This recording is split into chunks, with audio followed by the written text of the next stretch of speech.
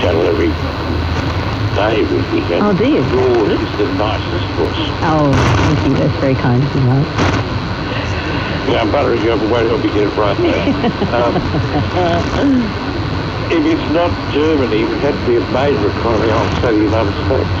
You're correct, Mark. It is the United States. Very well. Yes. Very well. Question 6 for you now. On November the 15th, 1938, waterside workers at Port Pembroke, New South Wales, refused to load a consignment of scrap iron destined for Japan, arguing that it would be used for munitions as Japan was already at war with China. Now, the workers and their families stayed on strike for 11 weeks, and then Attorney General Robert Menzies attempted to force the loading of the cargo. This earned him a disparaging nickname. What was it, Mark? 85. You